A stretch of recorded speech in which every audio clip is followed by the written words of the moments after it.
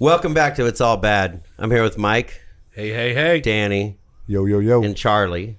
This week, we're going to take you on a trip to the Southside. Oh, yeah. Sereno side. With Lepke and Lepke. Hollywood hangovers, methamphetamine, sex, and bullets over Broadway. Bullets over Broadway. Nice. Man, we got some. I loved I love the old school Hollywood shit. You know, it just paints such a cool picture of what Hollywood was like. You know, before my time, because I'm a Hollywood. You know, I'm a Hollywood drug dealer, former Hollywood drug dealer.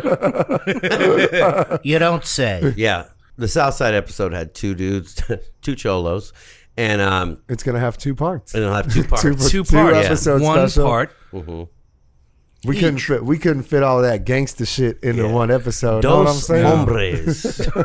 Such great guys. I was just tripping about how much Lepke looked like Francis Ford Coppola.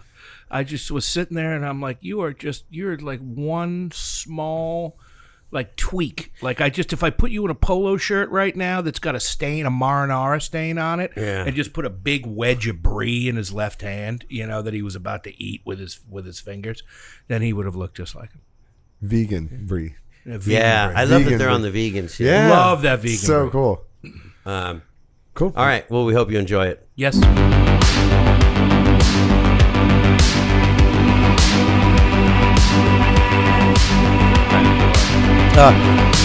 Welcome back to It's All Bad. Today, we're excited that finally we got together with Lucky and Lepke, the Southside. Yeah. OG side. Yeah. Man, we up here on the set, man. This is like we in Major the hood. production, bro. Like, hey, homie, we in the hood, but we like in the hood, like Brother. on the hood. We're in the wood. Above the hood. Like, We're above the hood. Like I know the observatory is over that way. Don't get it twisted, bro. Hollywood. It's All Bad got it going on. You ought to be on this show. This is Like, wait a minute. They talking about they got Randolph Hearst wood down there holding half the house. This look like one of these old motherfucking houses. This is like an old Marlon Brando house. This is like some shit, man. I don't know. Like, it's tucked up in there. Like, I knew right when we hit that corner, man. I told you the La Biancas got killed right down here. Yeah. Right? The La Biancas got killed. And the Frank Lloyd Wright house where they chopped up the Black Dahlia. What's it called? Black Dahlia. Yeah, the Dahlia. That's down the street. Like, from a lot of the... I read a lot of books, you know, me being someone that, like, if you're young and you're listening, man, all this shit might go over your head, but that's all right, man. We got I want to thank these gentlemen for inviting me in. All you gentlemen, wait a minute. What's this? The bad luck or the no luck or what is it? What they call It's it? all bad. It's all bad. Oh, we got a lot of all bad, but guess what? We're trying to get better one day at a time, you know. Yeah. Yeah, we trying to get mellow, not yellow. Yeah. Yeah, we trying to. Yeah, anyway, if you're out there, man, and you're struggling, and you might hear a little bit of something that might bring you to the format with us, you know. Yeah. Because if some youngsters are listening, you're out there fucking with that ecstasy or that new shit, that Molly, or whatever the fuck you got out there, I'm gonna tell you like this, man.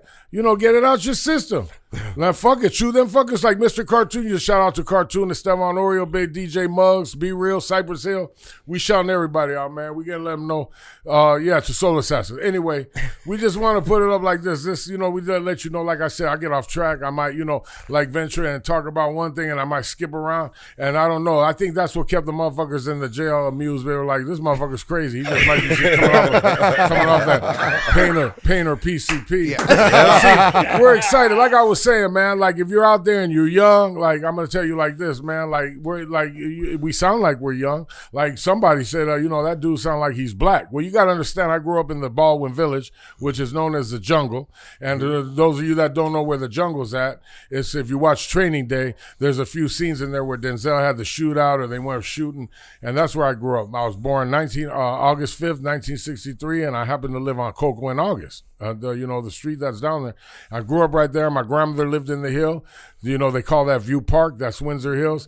And when I was coming up, like, it was like when I was in the jungle, like when I moved up with my grandmother, what ended up happening for me is I grew up around a lot of, brothers. I grew up with the black kids, so I don't know. They tell me I sound black, but then when I go down to the neighborhood, they tell me I sound like I'm Mexican. So then, and I'm Jewish. So my girl's like, how the fuck do we got a Jewish Italian and you have a sombrero tattooed on your side. You got Pancho Villa on one side. You got the Jewish star on the other. And you got like what's going on? Like I was about to ask. I got the like so anyway, I had a drug counselor once told me shout out to Richard from Phoenix House. He was like, "Oh, you got a crucifix around your neck with a cross with Jesus and you got a Star of David.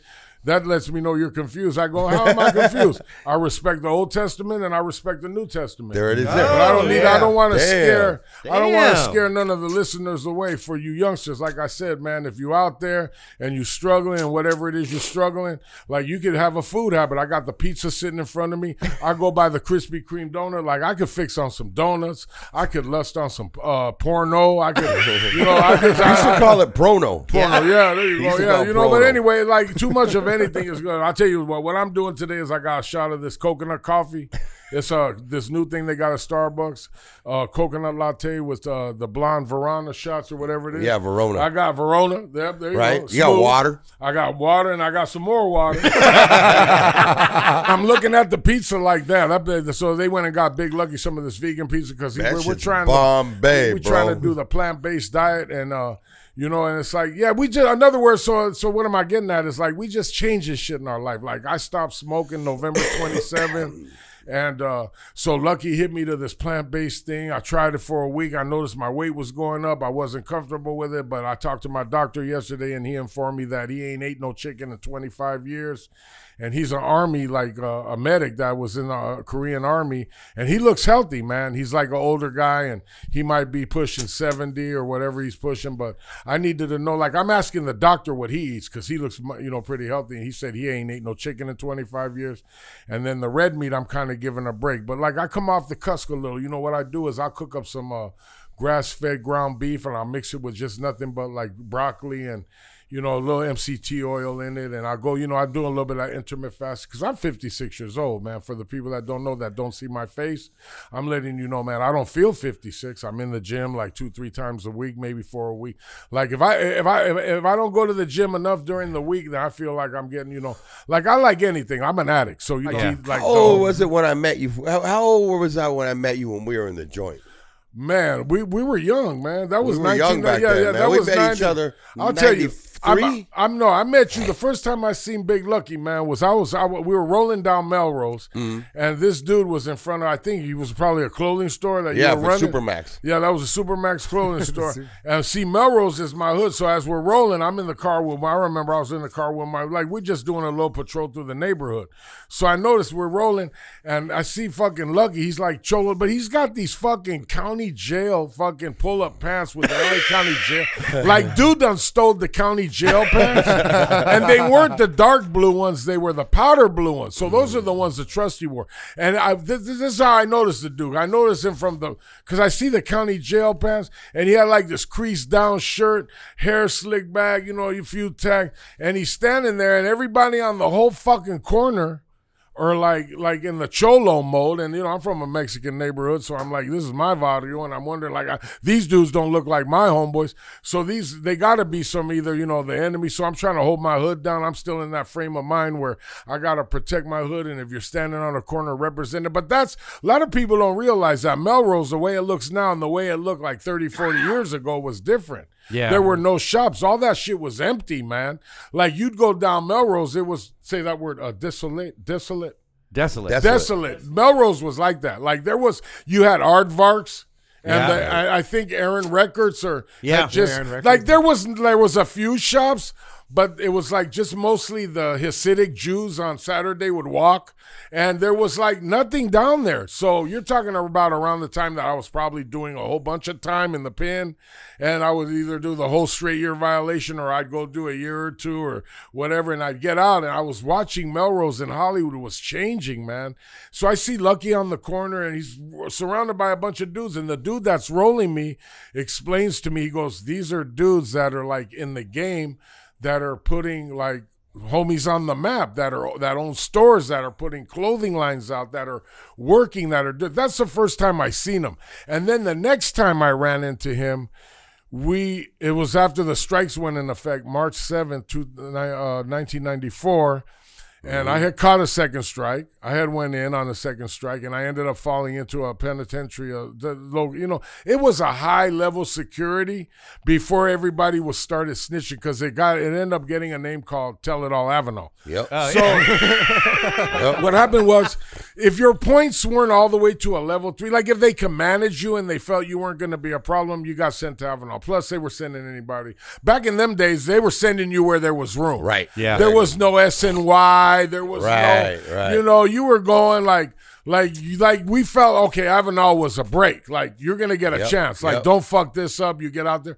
So they put us on the yard where, like out of the whole 6 yards, I felt all 5 of those yards were the homies from the Southside or the Sureño. Or Oh, fuck, really? Yeah. So all 5 yards were ran like that. It was like, if you went to this yard, this was the yard that the Northerners and the Bulldogs had just started. Yeah. Right. So what happened is the Northerners and the Bulldogs weren't seeing eye to eye, but we were supposed to get along with these Bulldogs. Like, everything was changing. Yeah. This was around the time, like, when I came back into the pen, like the 3rd or 4th, 5th time. I don't know. Like, I did a lot of violations on my D number.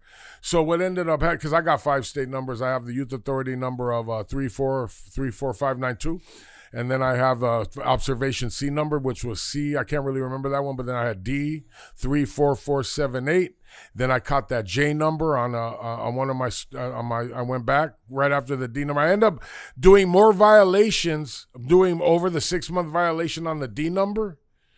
More than I did on any commitment. So it's like, I had the D number for like 9.5 years. And every year, it was like, so every day, the lifers, when I'd hit the yard, they go, you're doing life like us. You're just on the installment plan. Like we see, like you get out and you come back, like you're not getting your radio back. No, we're not giving you nothing. Like you just got to go out. They were getting tired. So, yeah, I got like a few state numbers, and then getting back with what I was saying, I saw Lucky on the course. So I ran into, I'm looking at Lucky, I go, man, you look familiar, bro. I'd already seen Lepke as a trustee in the county, though. Right. I had seen him with dudes like Chinaman from Culver City and just Big Bob's, Taco, and dudes like that, dude. All those big dudes that were running through the county. And I'm younger. I'm a little bit younger. So I'm hitting the county at like 18, 19. And I'm seeing all these big dudes coming out of the state that are doing your violations, right? Yeah. And I had seen Lepke, because you can't miss Lepke. He got that OG on his neck and his glasses, bro. Yeah. And he's so big, so you never mistake this guy. Yeah. And sure enough, I hit that yard, and Lepke's on that yard. And you know what? As earlier, like earlier, and we'll get there, but like Lepke was saying, you kind of hear how he was raised with his mom. Yeah. And there was the part of West Hollywood that wasn't even gay. And there was a lot of like creative, artsy actors. And it was like that world was around him. Yeah. A lot of culture was around Lepke as he grew up. And I grew up in a household, well, we're both Italian Jews, right? Right. So I'm Italian Jew, too. Yeah. He's got some Puerto Rican in him. I've had to tell like Jew. 10 people. I'm like, his fucking name is Luciano. They're both Italian. Yeah. Yeah, my mother was Jewish. My father was Sicilian. I tried to explain the Puerto Rican part, but nobody, like, even my girl to this day is like, you ain't fucking Puerto Rican. I talked to your grandmother, and your mother said that your dad's mom is Irish. So I'm thinking, I'm fucking Irish. No wonder.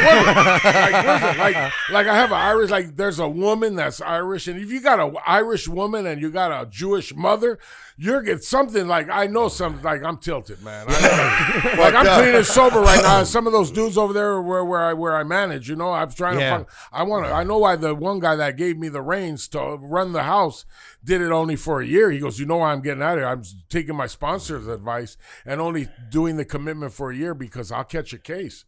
Yeah. Like, I'll strangle one of these motherfuckers. And I see what he's talking about. And I'm not lying, man. I have to, like, really work. Like, so I'm sponsored. I can shout out to Kyle out there in Orange County, a dude that I sponsor one dude, man. Yeah. And his name's Kyle, man. So, he tells me every time he sees me tripping or getting pumped up like I'm getting pumped up right now, you know what he'll tell me? Huh. Patience, love, and tolerance. Patience, love, and tolerance. Right. So me and this dude, he's like the biggest Southsider on the yard. He's one of the bigger dudes on the yard. This is Lepke was pushing. He had some dubs, big dude. And so we start right away. We're like, what's up? We start talking, right? And it's like one of the first things we cross is like, he's Italian Jew, I'm Italian Jew. So then we're just like, all right, we're instantly bonding on this shit, right? Because we're both from neighborhoods, Mexican neighborhoods, right? Everybody's kind of tripping on us. And as I said, he grew up with a lot of culture around him. So right away, me and this dude start talking about actors and movies and classic film and I grew up. I had a mom that was a theater actress. Yeah, and she had lots of friends that were gay and or just that were actors and off Broadway. And I was going to off Broadway shows when I was a little kid with my mom. She'd make us watch movies like On the Waterfront and It's a Wonderful Life. And real quick, Lucky, can you just tell these guys where you're from? I'm from Santa Monica. Right. I'm from 17th Street. West Side, Four Corners in the house. Yep. I'm and from West Lepke's Side. I'm from West Side Rebels, the big old original gangster Lepke. I got my name behind. I snuck into a Tony. I saw there was a movie in the '70s with Tony Curtis, and it was playing on Hollywood Boulevard and Wilcox at the Fox Theater, and I seen the marquee. It said Lepke, and the dude looked like he was getting shot, like they were shooting him in the back. Yeah, that was like the marquee. And I got drawn to that. Yeah. And then I waited at the exit for somebody to come out. Yeah. And I'm not going to lie. I used to also wait at the exit down a little ways because that was my thing. That's how I'd get into the movie. Yeah. I saw the Charlton Heston movie at the Pacific Theater right across the street. Yeah. I would wait at the exit because my mother wouldn't give me money. If she'd give me the money, I don't know. It was like, I was living in Hollywood and I was, a single mother that... My mother used to sell a lot of drugs. She's a hippie. Used to go to the Love-Ins over here. So anyway, I'd wait at the exit, right? And when somebody would walk out of the exit, I'd walk in. So I went in there and I watched that movie, man, in its entirety, man. I sit and I observe the movie. And after the end of the movie, I fucking was I was like, I was a lonely kid and I was trying to adapt to something. I didn't have a father in the home. Yeah. So I remember staying for the second time. I watched the movie like twice. Oh, shit. And then when I left out of there, it went through my head like any kid, that's not, has any kind of guidance or influence, coming up. Yeah. It impressed. It impressed me, and I go, man. And the thing that really got me is deep down inside, I know that I'm Jewish, and I know that coming up, it was like something we didn't broadcast in school. Right. Like, I'm not like, all right, I'm fucking Jewish. Right, Guess right, what? right. So I'm looking at fucking Lepke. Like he was Jewish. These were Jewish mafia dudes in New York. Like Once Upon a Time in America. Yeah. I just watched that on TM's Turner Classic Movies the other night. So good. Man, it's like something you watch. And Sergio Leone, right? Right. And if you haven't seen it in a while and you watch it again, there's parts, because it's 3 hours and it's like almost 4 hours. And you watch it and you remember how good it is. Yeah. Like it fucking if you really think about it, when that fucking movie starts, it starts like crazy. Yeah. Like it's fucking so anyway.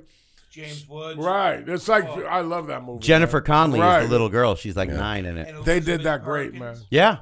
Yeah. That's right. It's a good movie, man. Yeah. So if you're out there, And a lot of small roles by fucking different people. And then it wasn't Pesci. Pesci was in it. Yep, Pesci's in it. Pesci's in it. Yeah. So this dude was identifying his. Right. He was standing on his Jewish. Right. So I was like, and then I'll push up a little further. So anyway, like when I went to Emerson, I kind of was kicking, because when I was going to Emerson, there was a lot of Bloods and Crips, man. Yeah. And I gravitated towards that because they smoked weed on the back of the RTD. Yeah. And we would jump in through the window like we were sneaking on the bus. That's the first junior high I went to Emerson. The schooling was different when we were coming up. Like it was like, say you went 4th, 5th, and 6th grade, then you graduated elementary at 6th, and then 7th, 8th, and 9th. That was junior high school. Right, They didn't even call it junior high. And then 10th, 11th, 12th. So I basically seen how the Crips were going, and I remember like Wally from Sotel, and Wally was going there, and Sleepy from Sotel, and there was a lot of Sotel in Emerson because they would go to uni. So I was gravitating towards them too. Yeah. Like I would go and sniff paint. Like one day I'd go with the brothers and smoke weed with them, and then take the bus with them with Anthony Angarolo. He ended up getting into my neighborhood, but they called him Casper from Rebels. So his whole family lived down the street from me, and we were living. My mother was living on West Knoll and like Hancock, which is up by like behind. It was right behind off of Holloway. Yeah. The first 7-Eleven in the LA County area was on Holloway and La Cienega. Yep. That was the first 7-Eleven. Really? Yeah, and then if you go down a little bit, that was Jim Morrison's hotel, which Yep. is the Alta Vista. Yeah. Yeah. That's where Jim Morrison and his production company was in those old houses right there. I know all this because the bowling alley was Polar Lanes, which turned into Flippers. Flippers was a Right, skating around the ring. corner of La Cienega and then and it Santa turned. Monica. Yeah, then they made it a. Yeah, well, anyway, I was going to Flippers when I was a kid. Yeah, I'm getting off track. So where was I at, bro? Well, we had met over there on that yard, dog. And so we started clashing on a whole bunch of things. We were getting along. We were like seeing eye to eye on like all this different stuff, dog. And we just started road dogging it over there, you know. We get, that yard every now and then it hit, and get a little something, and we just started trudging together, you know. And shit, man, some shit cracked off on that yard. Right. I got into some shit on that yard. Yeah. And it was with somebody from Northern, The structure. you know? They were pushing. They were blending them in little by little, and we weren't knowing because they weren't saying nothing. Yeah. But we did know, because So I, to get down with this fool was trying to get him to come into the building so we could get down, and he did like a PC move, right? He took off the middle of the yard, right in front of the yard. You know, I'm having to tell him, let's get into this blind spot inside. Come on inside, and he took off on me. So we got down, whatever. And when we split up, and I got back to my building, I was like, all right, I'm gonna let the homies know what's up, and we're just gonna handle our business, right? I'll let Lepke know, and they didn't want to they weren't letting nobody out for chow. Yeah. right. So and they had come and wrapped me. They had come and taken me. Right. They come and searched everybody, and they see cuts. Yeah. So I go to the hole, and this other dude goes. This buster goes to the hole, and so what happens is I'm gone now. But everybody knows what's just transpired. Yeah. And Lep's like my boy, right? Right. Yeah. And then what happens? So the cops, they're like, they don't want to let no one out. So we're walking around the building. You know, first the blacks come. They go, hey, well, these busters are tripping. What's up? I go, fuck them busters, man. They know what's up. Yeah. Don't just say we're acting like everything's like. Just be like out of respect for you guys, don't worry. You know, like they go, oh, all right. Well, they ain't gonna let us out to go eat unless somebody goes up there and say, well, I ain't going up there. So it took a while. And all the cops came, and they're like, hey, I go, I ain't running nothing on this yard. They go, well, we talked to this building and they said everything's cool. So they kind of basically let me know what to say. Yeah. They're like, well, building 211 said there's no problem, and then building 210 they're letting us. We're in 210. Building 212 said that there's no problem. We just need to know, if somebody is there going to be a problem? Because I was your boy. We seen you always kicking it with him. Is everything all right? You guys don't have no animosity? And I go, well, if I'm the spokesman for everybody's decision in here, whether or not there's going to be any shit, everything's cool. You can open up your yard. You can fucking open your yard. Everything's good, Right. Like deep down, and then like as soon as they open, the two youngsters come to me and they go, that shit wasn't cool. I go, no, I know. He goes, well, we're just gonna act like, and we're gonna take it like everybody knew, like you actually know that it has to go down. Yeah. But you don't really want to admit it to yourself. You're like, man, I don't want, but at the same time, something ain't sitting right inside of you, and it fucking just has to happen. Yeah. Like it's gonna happen. Yeah. Like, let's go see how we're gonna make this happen without not knowing how it's gonna happen, right? All right. So we go eat or you can feel it. You can cut it with a knife. Everybody, it's quiet. Yeah. Like nobody's saying nothing. Everybody's on point. Like usually when motherfuckers are bullshitting, it's like there is no noise. The chow hall is quiet. Right. Motherfuckers are like you're either trying to eat your last meal. Right. Or you're packing up all your shit yourself. Yeah. So then we go, and then they're not open in the yard for that. Now everybody ate. Like everything was cool. Everybody ate. So now they're wasted. So they come back again. They go, we need to verify it again. We're letting you, anything happens where you're going to be responsible. And I go, well, why? If that's the case, then don't open it because I ain't got control over everybody. Right. Like, how are you going to set that into my lap? Like from everybody, all these gentlemen in here are basically letting me know everything's good. Like, we're not tripping on it. Those dudes had a one-on-one fight. It's over. Yeah, it's squashed. No problem. we get to the yard, and here comes the youngsters again. Yeah. Hey, you know what? We ain't sitting right with this. I go, all right, well, let us know. So, everybody's grouped up, and I think it started because some homies were Solo from South Sol? Trece. Yeah. Solo and a crew of them went over there, and like we're talking to them, and then it's popped off, man. They were just going, so we had to run, and like when we seen it popped off on one side, so we all ran trying to go to the other side. And I didn't make it, man. Them fucking cops came in, man. Like they came out of like that fucking program office. Yeah. Like they were like as soon as all that shit just jumped off, it's like I didn't. All I had a chance to do was run from one side of the yard to try to make it where the fight was, and the fucking cops were like already out. Shooting. The fucking they didn't shoot. No, they didn't shoot. They had fucking ran out. They had. The mace and the popper, beanbag like the gun. dude, the dude. I think they popped tear gas. The one canister went. Yeah. and then they they were on the yard, man. They didn't let us. I was heated, bro, and I'm in the hole, bro, and this bus is on. I'm in there, and I get taken in there, and it's maybe like 8 o'clock at night. I make it to the hole, and that hole is empty. Yeah, that hole was empty, bro. There was like maybe 4 or 5 guys in the hole, right? And it's like 8 o'clock, and now it's 8, and now it's 9, and I'm wondering, man, what's happening? Like, did nobody, like, I can't believe I went off this yard, and the yard hasn't taken off yet. Sure enough, because it must have had you guys on the lawn or something for a while, bro. Yeah, man, 8 hours. Yeah, dude, like they're like, we're like, we gotta use the bathroom. They're like, you pee on yourself. 1 o'clock in the morning in the hole. All of a sudden, you start hearing lights pop on. And boom, they bring in a line of like fucking 30 homies coming, dog, and like 10 busters coming. Like they all coming. It's him, everybody, dog. The whole, we filled up the whole hole in Avenal, and. Lepke's down there, and Lepke's.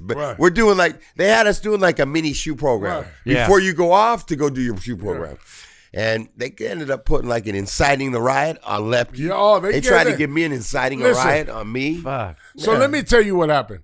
So when I get the paperwork to that, like, talk about a Rampart scandal. Yeah. It was like, hey, listen, so I'm in there on a second strike. You got to remember something, man. I'm in this motherfucker. Like, the last thing I want is to get any cited hardcore 115 that states that I'm the fucking shot caller of the yard, that I orchestrated this whole thing, that the dude that, like, the fucking cop that wrote it, first of all, he hated us all. He was not a cool dude. I like, to this day, it was like he would look at us. He had a look in his eye like, if I could plant some shit on you or set you up, it's going to go down. So he writes in the 115 that I took my jacket. I didn't do none of this.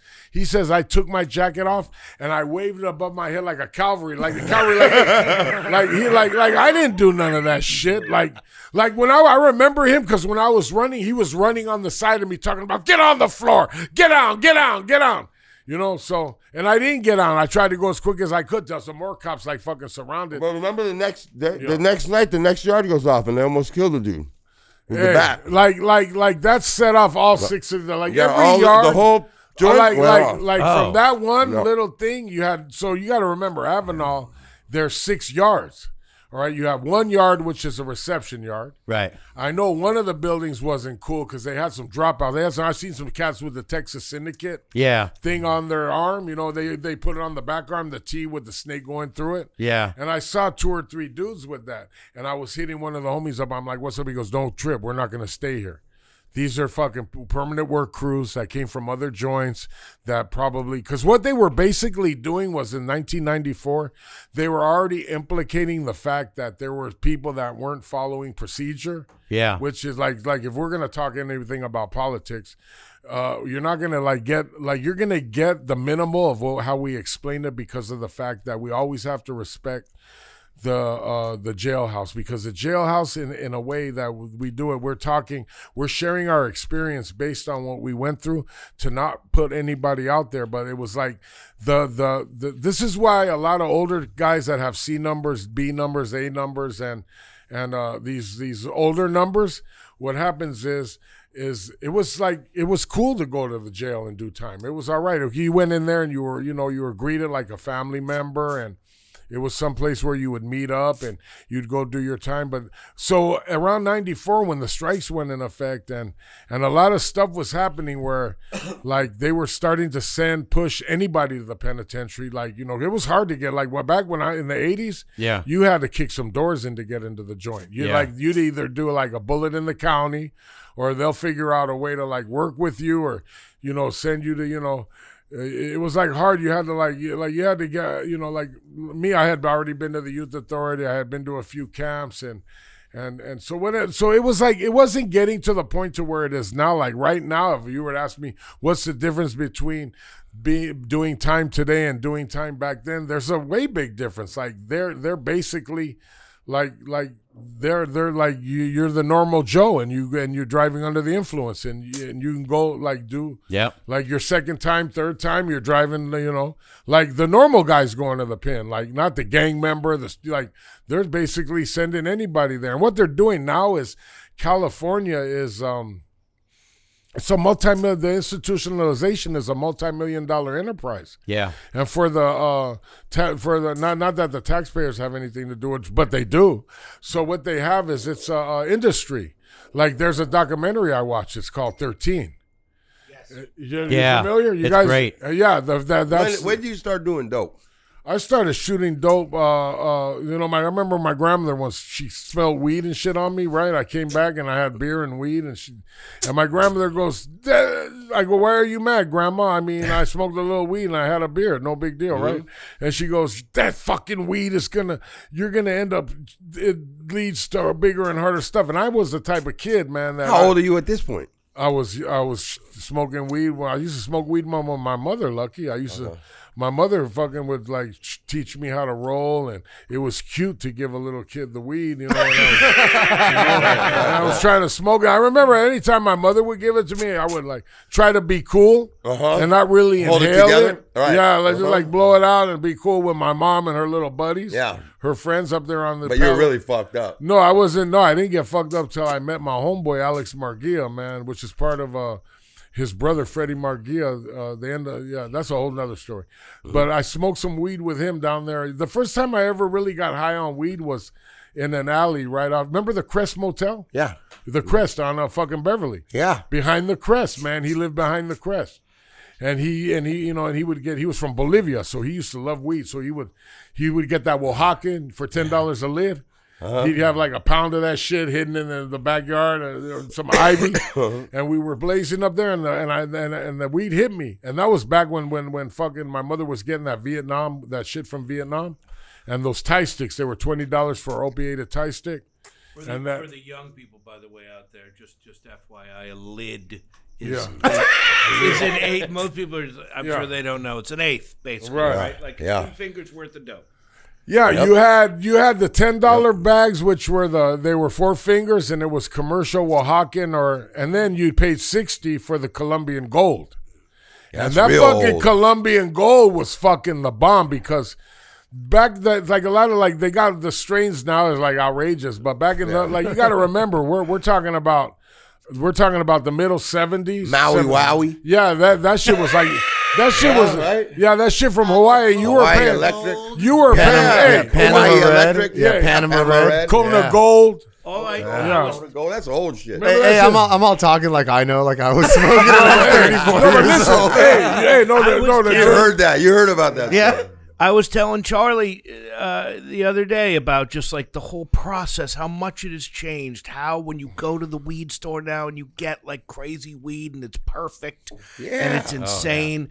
And like, but back in the day, you would just get like basically what seemed like something pulled off a bush. You have to have an album cover. And then shake the seeds. That's exactly what I said. Shit? That's what double albums were for. Right. Yes. So you could shake it down the sides, get the seeds out, tilt, disperse, pull the thing. Yeah, my cousin taught me how to do that. But you had gentlemen. Like you guys got to realize that like we had weed that was $250 an ounce. Back in the 70s. Really? No, I'm not lying, man. Listen.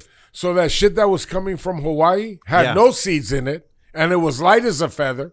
So like that, the Colombian gold, that being a full 28 grams, is that an ounce? Mm-hmm. Yeah. Right. Yeah. 28. All right. So You would like that. We were getting that shit from Humboldt County too. Remember that shit that was Back then? Yeah, bro. Yeah.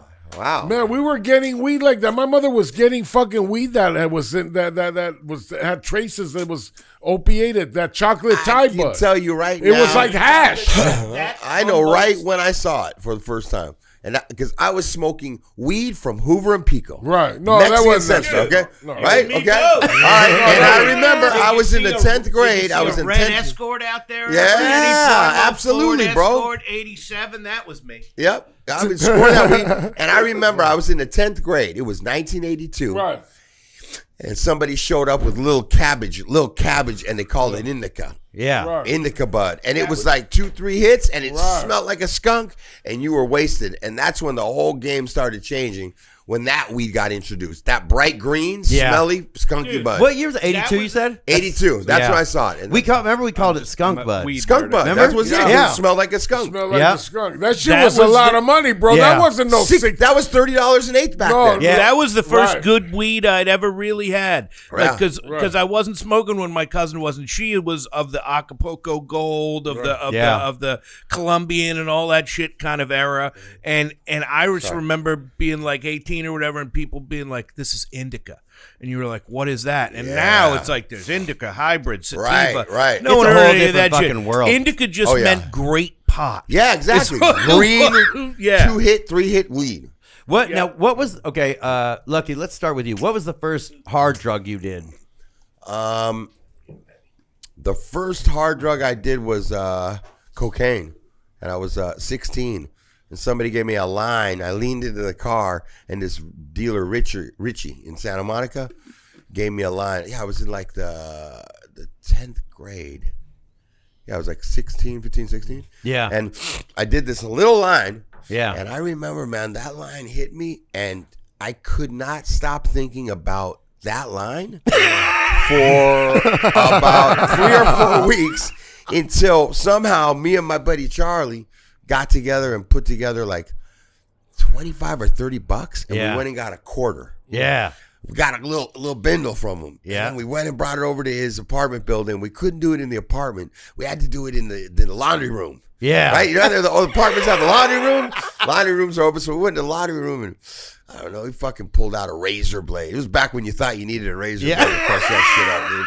And he's really spending time over here and getting the lines right. And he makes out like 4 big lines. And right away, I just do both of them.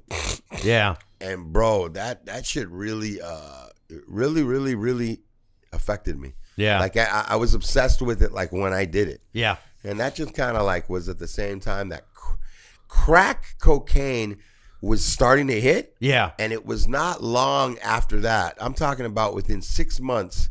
I was with some older cats that went to go score some crack where my mom lived. She lived over by Pico and Sherborne. Wow. And right down Sherborne, if you went to Cadillac. Yeah. So Cadillac and Shenandoah, Sherborne, they were selling crack. Dude, it was like a crack Oh, really? supermarket in the 80s, bro.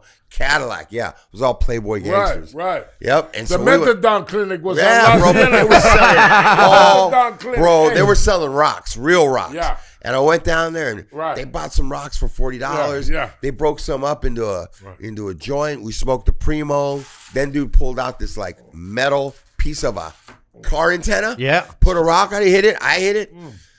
And I remember 2 weeks after that, I had a warrant for my arrest. And I had convinced my mom into giving me, remember when they were $191, the warrants? Yeah. You had to go down to Hill Street, and it was $191. She gave me $191. I never made it to Hill Street. I went straight down to Cadillac. I bought all this crap, right? And then I broke off 2 car antennas on the way home. Yeah. Because that's the only way I knew how to Straight smoke it, shooters. right? Yeah. Yeah, and fucking I smoked that shit, and fucking that set off like the next like year, I really liked like powder coke and crack and smoking weed and alcohol. And it wasn't long before that, at 17, that one of my older homies that turned me on to the heroin. Turned me on to heroin. Saw a lot of older dudes getting out of the joint, Yeah. buffed up. They were all the dudes like I idolized. Yeah. I had just gotten to the neighborhood, and one of the older homies was fixing. Yeah. And I seen him fixing, and he just had it going on, and it looked cool. And he was like, "You want to try this? You want to do this? Are you sure? Are you sure?" And I was like, "Fuck it." I was kind of scared. And he tied me off, and I was like, and I remember right when he was cooking it up and drawing it up, and like with the little cotton ball, and he's drawing up, and I'm like, I'm thinking in my head from those movies you see in high school. Like, am I gonna do this shot and die? Like, I'm just gonna kill me? And I remember as he like flicked it and got all ready, he goes, "Are you ready?" And I was like, "Fuck it, fuck it." Well, I don't know what's gonna happen, but fuck it, I want it. And he shot me up with a speedball. Oh man, yeah, I remember those. He shot me up with a speedball, man. And man, dude, like that rush, and and he's like, "Here's a cigarette, dog. Get up, stand by the door." And I'm holding the door. I'm like, "Not yet." And it was like, well, and fucking when that high started coming, the next thing I know, we're sitting there, bro, on the chaise lounge in his place, dog. And I remember saying to myself, "This is the feeling. This is it. This is it. This is what I've been waiting for my whole life. This is what I wanted." And I said to myself right then, I'm going to figure out a way to do this for the rest of my life. That's what I thought. Yeah. It was and you know what, still, even, and you know what? I don't want to say not glorifying because I'm talking about glorified. I am. It's all bad. That's the podcast. I'm fucking gonna let you know it's all good. I'll tell you, man, that feeling. As some people at this table know, there is no feeling like nobody that. Can that like fucking high is a deadly fucking high, you man. Go, still to this very day, man. It's sober time. You know, I can find my head romanticizing, man, because there's a feeling to that, and there's a comfort to that thing, and this is why so many people die and so many people can't get off of it. But that's like, if I would have known what I was biting into on that first shot, man, it really is. We're addicts. We get amnesia. You know, like. Let me tell you. So, like for me, like I'm gonna be real, man. It's like, all right. So yeah, my grandmother was like this weed is you're gonna shoot. You're gonna go to heroin, and I was like, okay, you know, so for me it was like. Okay, so there was these brothers, like you know Denise Williams? Denise Williams, she's a singer. Oh, yeah. Well, her ex-old man was living in my neighborhood. They lived on Eleanor and El Centro in Hollywood, right below the Santa Gower Monica, Gulch, right? Right there, right by Gower Gulch, exactly. Yeah. So all right, so like I'm in the hood living, you know, I'm fucking out of YA, I'm sleeping in a car, and there's a pad. Or some of the Rolling 30s, man. They had like some OGs from the Rolling 30s, Big Merv and all them. They had a pad right there. So the Rolling 30s, what they would do is they use that pad to cut up the rock, and then they'd shoot the rock up there to La Brea and Sunset or Highland, or so they would cut the fucking the rock coke. Back then it wasn't crack. Yeah, right. It was that they shit were that freebase. You would fucking hit that. They had like basically they had a crack spot in my hood. Right. So my homeboys didn't know nothing about it. I knew about it because I'm living in the hood, and I'm smoking. Like, I remember the first time I hit the crack pipe. I hit it like I was with Lenny Bruce's fucking father's, Lenny Bruce's lawyer's son. Okay. We were, the first time that I ever had any type of fucking freebase was around the time Richard Pryor fucking caught on fire. Yeah. Like, it was like right after that incident, it's like I'm sitting in this fucking pad with Seymour Lazar's son. Yeah. Seymour Lazar, if you guys pull him up on the internet, he was a lawyer that died in Palm Springs. Yeah. And he was under an indictment, under an investigation. And I went to private school with his son. Like a lot of, for the listener to know, man, I fucking went to school with Lee Remick's son. Yeah. I went to school with Christian, Marlon Brando's son. I went to school with like a few of the movie stars' kids. My mother ended up getting me. I couldn't be in the private school because I was a hyperactive kid, and I fought, and I had problems. So the dope house, right? So let me get back to the dope house. Yeah, so the first time that I seen the crack being cooked, I didn't know what was going on. But it was Joe Blazar. They had cooked, so they got a hold of some powder and they cooked it, and they did it, with the free, the way you do it in the shaker bottle with the baking soda, and and back then we used to get the coat hanger, and put the cotton ball on it and dip it in the 151. Yeah. And it wasn't a crack straight shooter like Lucky's talking about. I remember that dope on Cadillac down there over there on Casino. What was that street? Casio. That one, yeah. Yeah. I remember all that down there, over there off of Pico and La Cienega. So my experience was they gave me a little bit, and I remember I hit it and I threw up. I remember I ran and threw up, and they never gave me no more because I was seeing they were selling that shit for like $200 a gram. Fuck. Because nobody knew what it was. Right. That was before the CIA came in and fucking flooded the hood, did the fucking snowfall shit. Yeah. This was like, I'm talking about like, this was like 74 or 5. Yeah, around there. It was like, I was, so I saw that process. I hit it. I knew what it was about. Moving up the fucking time, I'm in my neighborhood. And they're cooking that fucking dope, man. And, they're cutting it in their 30s. And then, so these rolling 30s, their homies, their uncles, Big Herb and all these, and Melvin and all these motherfuckers, they'd all be in the bathroom. Right? Yeah. Like, like they'd give it, like, I remember back then I was taking I was doing the Primo. I was putting it in the weed. Because that was where you either hit the pipe real good, which was every time I hit that pipe, I would throw up. Yeah. Because the dope was like, the cocaine wasn't like it is now. Right. You hit the pipe and you got nauseous and you didn't want no more. You were fucking good for a minute. You were stuck. But these guys were in the bathroom. I'm like, okay, well, there's more going on in this restroom, right? Yeah. So I had another homeboy of mine came and told me, because then I had homeboys that were from my neighborhood that they would go down to Bonnie Bray. Yeah. They would go to Bonnie Bray and 6th Street to the donut shop. And they were selling, back in those days, the heroin was $25 a spoon. And 4 people could shoot that spoon and get either, you get loaded. You can get well and loaded. So everybody would pitch in. It was like, by the time I started getting wise to it, they were $20 spoons. It wasn't like you had to piece in with somebody and then you had to drive. So what they were doing was they were shooting heroin in the bathroom, these brothers. Oh. Right? Yeah. So I would always want to know. So like one day, like everybody was sitting around, it was like there wasn't crowded. We were just all sitting there. And I told Melvin, I'm like, hey man, he's like, no, we can't fuck you. Like they didn't want to give me none. Yeah. And I lied and said, hey, I've done it. And I had money, and they were fucking sick. Yeah. And I'm like, look, you motherfuckers are sick. I got money, and what's up? Make it happen, because I'm ready. Yeah.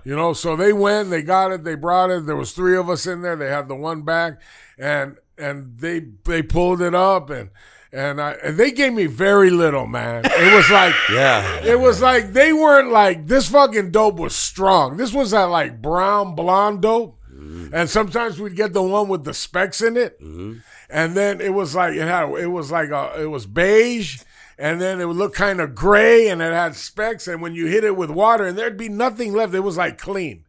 So you'd hit it with water, and they wouldn't like righteously cook it; they would just heat it, and it had the smell, the aroma. It was like I smelled it. It was kind of like a burnt tire, but like a low key like it was smelled like some type of medicine.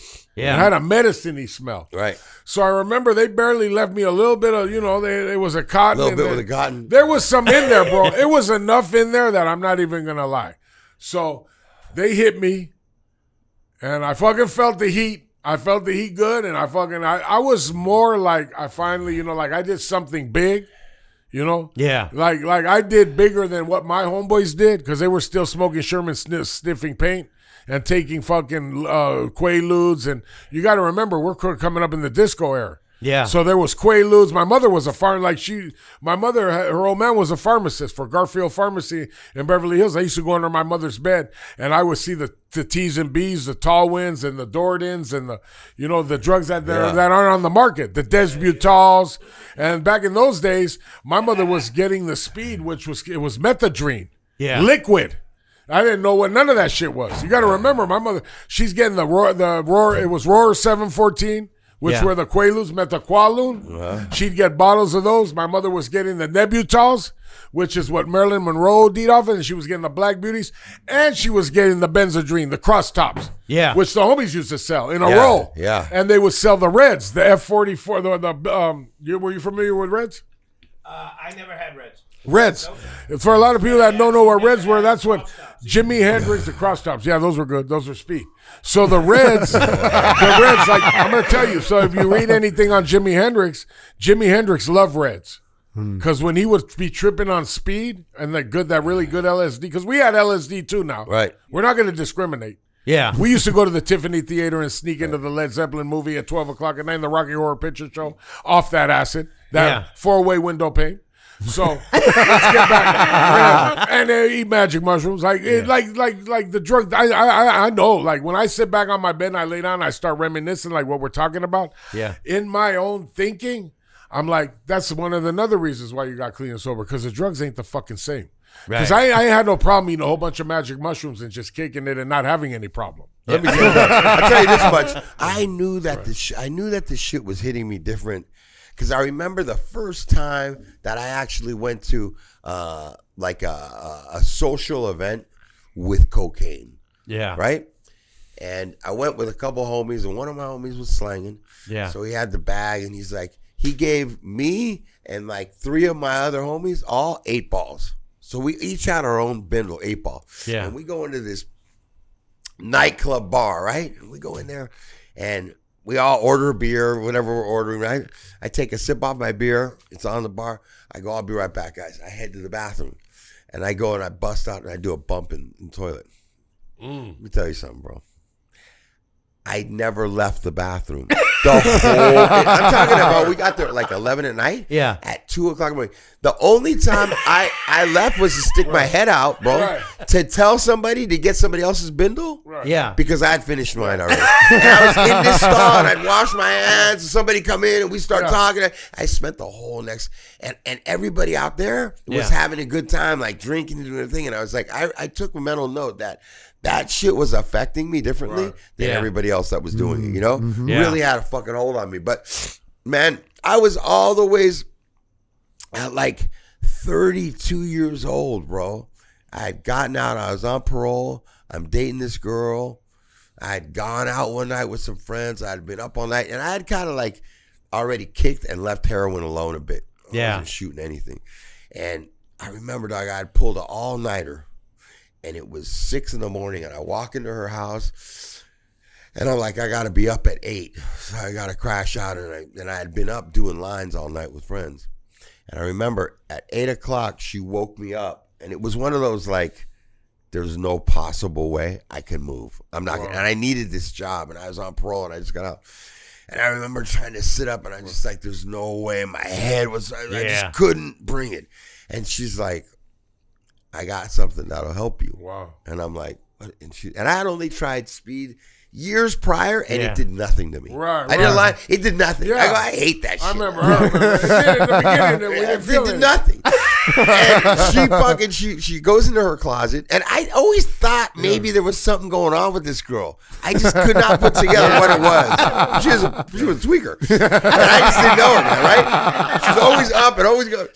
So everything's always horny, clean, right? Horny, yep. And so I'm feeling like shit. She tells me this, and I see her go into her closet, and she pulls out this thing, and she pulls this little baggie out, and she puts like a little speck out, and she like got a credit card, and she crunches up this little line, right? Little baby line, right? Yeah. And I walk over there, and I snatch the bag on her. She goes, no, and I fucking pour some more on there, and she's like, no, this is not like Coke. You gotta try. I go, I don't give a fuck. I'm a fucking big guy.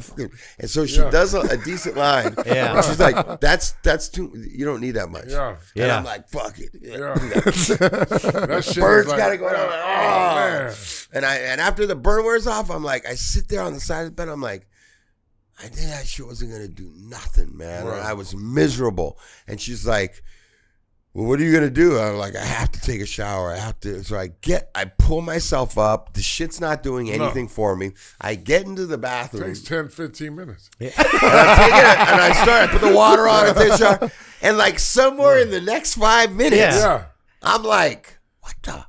And she's like, how are you feeling? And I'm like, I ain't tripping. I'm showering. I'm like, bring me a beer. I'm out of there fucking. And the next thing I know, I've completely forgot about anything that happened the night before. Right. Yeah. Any headaches. I go to work. And bro, I am on point. Yeah. You guys, I'm having like a great day. Yo, hey, people walking in, I'm winking. Right. I'm on point with my numbers. I feel great. 2 hours went by, you're like, damn. Everything's great. You know, like, honestly, like probably one of the best days of work of my life, bro, right? Focus up. And I'm at Enzo's Pizzeria. So my boy Paul's Pizzeria working. So I'm doing like a 9 to 5 shift, right? We open up for 11. We do lunch, serve. Everything's great. She's going to I need her to pick me up about 6. So it's about 5 o'clock. Right. I call her. I'm like, hey, because I didn't have a car. So she's like, am I coming to get you at 6? I'm like, yeah, come pick me up at 6. We'll go to a movie or something. Bring some more of that shit with you. She's like, all right. So she comes. And fucking, bro, she shows up and as soon as she walks into the place and I'm finishing work, I'm like, did you bring anything? Yeah. I want more, you know? Yeah. And I'm still going. I'm still good, right? And she's like, yeah, but we'll do it in the car. I'm like, give me that thing. We're going into the bathroom. Do a line in the bathroom. We come out. I'm like, let's go to the movies. We start talking. Walking. So we never make it to the movies. No. Yeah. Right? Instead, we somehow end up over at like a porno store. Oh, like check it out. Porn, right? A movie. Like, getting into the toys, all sorts of shit. Boom. End up over at her pad. And bro, it honestly, and I'm not putting anything on it. We started fucking around at about 9 o'clock with the porn going on. Right. She's got the VCR, like she's got the back when they were like VCRs. Right. She's like filming me, filming herself. I'm filming her. We got the porn on. We got this on. Yeah. She got toys. I mean, full on fucking freak show. Freak show. Yeah. Her son's like staying with like the cousin or something for that night. So we're tearing her pad apart like jackrabbits everywhere. There's porn on every room. I kid you not. It is 10 o'clock in the morning. And I'm dripping. And I've got this girl doggy style. I'm like, it's 10 in the morning. I've been fucking all night, man. I'm like fucking John Holmes, bro. I was thinking, dude. And I got fucking, my cock's been hard for fucking 10 hours. It's in Venice. No, I'm saying no. Right? Hey, man. The bed is like a giant sponge. Yeah. It's like soaked with sweat. Yeah. Like, I gotta be like 15 pounds lighter than I was when I started on this. And I'm like, and bro, I'd been fucking the whole night. And they came once. And here it comes, bro. Oh, and I'm like, hold up, turn over, hold up. And I'm like, like the coming to Jesus Christ. And she's like cheering me on. And man. Yeah, the Red Sea. Bro, I had to pull it out right before because I need to see what was about to happen, bro, right? I wanted to see, man. I was like, I know it. And sure enough, I put it out and I yank, and bro, she turns around and looks, and it's like a fountain. Like it was like Peter North, bro. Yeah. I just fucking shallowed almost up against the wall, through the wall, across the top of her head. Like it was like a fucking sprinkler system. Yeah. It was the Olympic nut I busted that I've been waiting to bust my whole life, dude. I never, ever had the shit. Now, the problem with all this is that the way that meth hit me, whether that speed, whatever you want to call it, and the way sex was intertwined, and that experience, I didn't know, fucked me up. It fucked me up, bro, because I spent the next fucking trying to chase 20 years trying to chase that exact experience. Like it's that trick, man. Like the first time, I did coke or something. It's like this incredible fucking. But no, bro. You're always trying to get back. You're always trying to get back. But I gotta tell you, man, it was fucking. It was gnarly. You know, it was crazy. But that was like and then, you know, I'm telling you right now, I was a fucking heroin addict, dude. I was a dope fiend. And then in my early 30s, I get turned on to this shit. And then the whole sex thing, it's just like, yeah, I just wanted to do dope, fucking get freaky with this chick, you know? And it was like, it just started on that whole thing. And then I started fucking experimenting and slamming that shit. Right. And then I remember when you were out Right. and Spooks, and then we were all fucking around with that shit. And then Oh, man, the next thing I know, it was bleeding over. I mean, Right. I think that it was already like pretty heavy in effect, like where you're from. Yeah. But on the west side, it was Right. like everybody was smoking weed and doing coke. Yeah. And then all of a sudden, this meth started coming into like neighborhoods Right, on the right. west side. Yeah. It was like it started turning out everybody, Yeah. bro. What year was this? You remember? This is like Early 90s, Early probably. 90s. Well, yeah, Late. but this, when I got turned on to it, then was this was like 2000. Oh, that it okay, started yeah. hitting the west side really hard. Yeah. I used to come out to to Lepke's neighborhood. Yeah, I would yeah, come we out were to there. Hollywood, and I would go. I've told you this before. I would go to these fucking houses, like in the hills and shit, Right. and literally like every single person I ever met out here, you know, because I went to Hollywood when I was a kid in the '80s, you know, but I get out of the joint, and this friend of mine, you know, from when I was a kid, she's like, "Hey, do you have any of that shit?" And I'm like, "Yeah," and she's like, "There's no meth in Hollywood." And you know what I mean? When you think of Right, Hollywood, I'm right. literally like, what the fuck are you talking about? Because in my mind, there's everything in Hollywood. Yeah, but back it was when it first jumped off. Yeah. Everybody because I'll tell you, there were some spots. The spot over there on Kenmore and Melrose. Uh-huh. And that Kenmore building on Melrose. Yeah. Yeah, I had some homeboys in there. They were they grew up around some of my homeboys, but these were white dudes, man. They were the Hollywood. We call them the Hollywood. They were the Hollywood Dogs? they're not that was Shorty and them. Okay. I knew those guys. No, Yeah. before them. These dudes were more like they all right, I'm going to bring you back to an era that a lot of you guys around the table aren't going to remember. Yeah. But the meth actually took off, and it was always in Hollywood. It was a restaurant where I was real young. I was a kid. It was called the Gold Cup, and the Gold Cup was. I'm gonna listen what I'm saying. And the Gold Cup was on Las Palmas and Hollywood Boulevard, and a lot of hustlers. Is that where the Mexican restaurant is now? I don't know what's there. I Or know that. Isn't that where Michelli's is at? No, Michelli, no. the This pizza? was set on the corner. Yeah, there's a pizza spot. This pizza spot, yeah. Yeah, all right. There's that place, shout out to Mr. Cartoon, where he started. Mr. Cartoon started at that LA Tattoo. Yeah. That's right directly on the corner. Oh, okay. So the Gold Cup, that's where the Gold Cup was. It was a restaurant. And then there the old restaurants that were there where it was the Gold Cup, and there was another restaurant called Arthur J's. And Arthur J's was on right where the donut time is on Highland. Oh, okay. All right, Arthur J's used to be Aaron Records moved up there. That's where Aaron Records was Yeah. for a minute. On Highland. Yeah, on Highland, So- just north of Santa Monica, yeah. There was always the speed back then was a pill. It was a pharmaceutical pill called Preludin. That was a BI-62. This was a pharmaceutical speed that a lot of these hustlers, because Santa Monica, there wasn't too many transgenders. Really? No, they're not that back when I'm staying. I'm talking about when I was a young kid and I was barely stealing dirt bikes and really wasn't even getting high. Yeah. And I remember it was real seedy. Yeah. And there were hustlers. There was like older men that were like there looking for younger guys. And the younger guys, they'd be out there on Santa Monica. This was in the 70s, man. So there was Arthur J's, and the pill then was the BI-62, and there was a lot of liquid, because my mother was selling it. Yeah. And I didn't know what it was. It was the liquid methadone. Well, So let me tell you. What year was it that you were talking about that you were coming up with the meth at? well, I'm talking about like 92 and 93. No, well, yeah, then it finally hit. Yeah, the powder methamphetamine. Yeah, no, it hit. Yeah, because. like crank. But Yeah. I mean, yeah. Right, they Well, were. Oh, ahead. sorry. Go ahead. So here's the thing, and I've told Lucky this before. I'm not a big conspiracy theorist, but we all know that the government put the fucking cocaine here to annihilate Hell minority yeah. neighborhoods. Right. But I have this theory. So here's what happened. I've told Yeah, Lucky this. let me hear. We had a 7-Eleven in Covina, right? Right. And there's a McDonald's with a 7-Eleven behind it, so you can drive through it. You know what I mean? Like you could drive in there and out the side of the McDonald's. But you could buy pot there. You know, like we were talking about earlier, just cess weed. There's always heavy metal dudes there, whatever. You could buy a dime, blah, blah, blah. Well, so one day, this dude drives through there, and he's about like, this is in 89.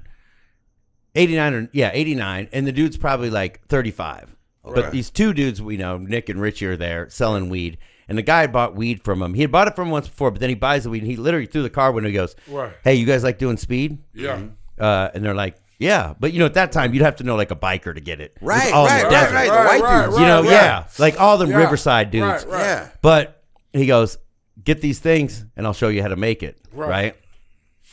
They get these. The first batch they made was in a fucking glass Gatorade bottle. Right. That's what they use for a flask. Yeah. Right. So this 30-something-year-old man's hanging out with these like 19, 20-year-old dudes. He goes back to the pad and shows them how to make it. Exactly. Right. And then, so he shows these two how to make it. They're trying to keep it on the DLs. Right. But then, you know, their other friends are like, fucking show me how to make it. Is it like a serious process? Like, what's the process? At that time, it took about 3 days to do. Right. But by the time I got sober in 98, they had it down to about So they were 6 getting hours. that, what's that shit called? Ephedrine. They that was available, right? Well, yeah, but at that time, the first batches they were just buying cold pills, Actifed and Sudafed, or racking them. You know, how many do you have to get to make a batch? To make 1 ounce would take about But those cold pills, about a lot, like because you gotta 50 have boxes, 50 like packs. that. Yeah. You have to I was fucked up one time with the cold. And I went in there, and I'm looking, and the lady's like, "No, you got to get that over there. You got to show me your ID. Yeah, you got to show ID now. Yeah, you're only gonna get 1 or 2. The most, like you can't." Keith fucked it up for you. So you would take it. It was a weird because it's a pretty, this is a pretty rudimentary process, right? But a lot of them you would steal because they were pretty fucking expensive to buy. Right. You would take them, and little coffee grinders like at the pad. Yeah. You would just put them in there and grind them. Sure. And it takes forever because it's little ass coffee grinders. Right. And then you dump them in water and boil it. Right. Okay. And when it would boil, the powder, it would separate, and there would be an oil floating on top of it. You'd pull that off with a turkey baster and drop it in the flask. Okay. And then you drop iodine crystals. Sure. And it's I can't remember the exact measurements, but the last thing is you drop the red phosphorus, which is what happens is it starts cooking, and it's fucking violent. Right. Like you're sitting there, you have to keep swirling it, the flask, because it's fighting to come up like a volcano, and you're trying to, you're swirling it the whole fucking time. Right. Trying to keep it from popping out, because when it pops out, like you're fucking getting burned up, and it happens all the time. Breaking Bad. Yeah. Right. So, but you're by hand doing that shit. Right. So what happened was that I started fucking with it, on a date. Like I was like you guys, you know what I mean? Like I'd fucking chip. I'd go on a little 3-week run, but I was just drinking every day. Eventually, when it got me, it was like 91 or 92, 91. And I start doing it, but I'm at that pad, and I'm looking in the garage, and there's like the 2 dudes I'm talking about. Right. The older dude who showed him how to make it, and then 2 more of my buddies there. And I'm looking around, and I'm like, fuck, Covina's a small town. It's 1 square mile, but I'm like, and I'm looking, and I'm like, everybody here is from Covina and roughly the same age within a few years, except that dude. And I look at my partner and I go, where the fuck that dude come from? Right. And he's like, oh, that's fucking Matt or whatever the fuck his name was, right? And I go, that's not what I'm asking. Right. You know what I mean? Right. What How I'm did he end asking up is, here? I go, who fucking knows him? And they're like, well, we're high, granted, but I'm not being. And I go, like it's like you two played baseball together. Right. I've known Nick from the punk rock scene. Sure. I went to high school with Troy. You know what I mean? Right. All this, I go, Troy's sister dates Richie. You know what I mean? Everything's tied in. Everybody has Where'd roots. that motherfucker come from? Right. And he's like older. Yeah, he's like 35. Right. But How old are you guys? I'm 50. At No, the no, at time, the time. I was 21. No, that's what I'm saying. Yeah, 21. Yeah. We were all like 20 to 24. Something's out of place. Totally, because I'm like, I was like, and then I got busted. I go to the joint, and I was talking to another dude in there from Covina, but I'm like, hey, do you know that fucking dude? Right. And Nobody blah, blah, knows. blah. And I go, and he goes, nobody knows him. I go, okay, you don't think it's fucking weird that in the early 80s, all of a sudden, because like if you have powder cocaine, right? Right. And you want to turn it into crack, we all know Right. it's a chemical fucking process. You got to sit up with somebody Yeah. that knows what the fuck. Somebody they're doing. has to know. Right. Right. But all of a sudden, like cocaine's doing fine. Right. But all of a sudden, every fucking minority neighborhood in the country is Right. flooded with crack cocaine. Right. Yeah. Everybody's What the cooking fuck? it. I mean, Yeah. and it's everywhere. It's Right. abundant. It's not hard to get like it was in the 70s. Nope. So then that shit annihilates everything. Right. Gets everybody fucked up, doing burglaries, Yeah, getting caught with the possessions. 8-track was cheap. Yeah. Well, they already rocked, or they sell you the powder, or they call it the hard teenager or the soft teenager. Yeah. That's how we would But call the it. thing then. is, you flood those neighborhoods and it fucking annihilates everybody. You know, Right. everybody who wants equal rights and all Sure. this kind of Right, shit, right? right. So then this shit, Right. I mean, and it started in Covina and San Dimas, Right, you know, right. like, and it the more I kept thinking about it, I go, wait a minute, because I'm talking to old like biker dudes in Sure. the joint, Yeah. and the way they made it was that P2P way, the old way. Like how? dope, Like rope how? dope, yeah. How are they doing it?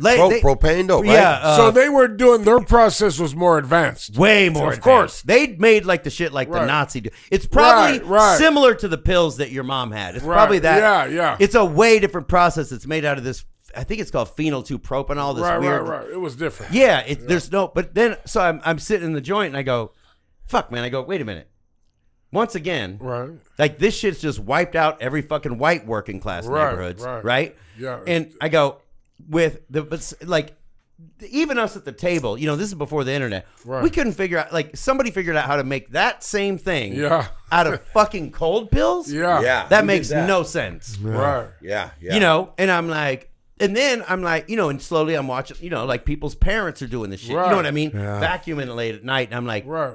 these motherfuckers are putting us down. You know what I mean? Right. I'm like, it's simple. And, you know, the majority of the dudes I'm growing up with are Right. fucking going to the joint, but, you know, meth labs or fucking burglary, whatever. Because, man, I'm telling you, bro, and I do believe it started over there because I remember in the like around like 97, I'm going to the joint, right? Right. Yeah. Right. We're in the mix. Now, this is before I've tried meth. Meth, Yeah. in my mind, is like a Hell's Angels Right. biker. Right. White dudes do that. You got to be white to know about that or trip on that and Yeah. whatever that is. I had no idea. But I remember getting to the joint and all these different homies from like Azusa, Yep. all these different Baldwin Park, neighborhoods, El yeah, Monte. fucking Right. Lomas and stuff. Yep. San All Gabriel these dudes Valley. are coming Yep. in. They're telling all SGV. these. They're telling all these stories, bro. Right. They're up. Up, like up for 10 days, up Yeah, for this, they're up for putting that, up, yeah. tweaking. I'm like El Monte Flores. Yeah. right, all that, Yeah. dude. These dudes are all in there Yeah. behind fucking Yeah. meth, dude, Right. right? Yeah. Yeah. And I'm thinking, where I come from, over on my side, they're selling birds and it's Yeah. coke, Yeah, and it's yeah, some yeah. people are smoking coke, but it's coke and weed, PCP. and then you Yeah. got the homies that do Projects. dope, and you got to go all the way to like Hawthorne and Inglewood Right. to cop heroin. Yeah, you know, you got or yeah, downtown Inglewood. LA. Inglewood. Yeah. So I saw it all happening there and bubbling. Yeah. And I remember, man, by the time I tried it from this chick, it still in my head was like this like white thing. Yeah. But I also knew that different homies in like different areas Yeah. were doing it. And like, remember like Chivas and Artesia and all that? Man. Them dudes all had it. Yeah. Man. And we were tripping. The homies on the west side Yeah. were tripping off those dudes because they were doing speed. Like Yeah. they But had we it. didn't understand Right. it. Yeah. And it was weird, man, because I saw it start to like, that shit turned into a monster. Yeah. And it's And it moved everywhere. fast. It moved Everywhere. fast, bro.